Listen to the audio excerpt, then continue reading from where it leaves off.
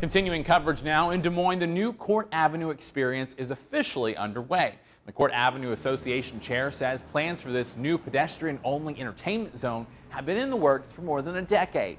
Now that the plan has come to life, he says he's confident it will create the right kind of atmosphere in the district. It was the right timing with the shootings that we had a few weeks ago.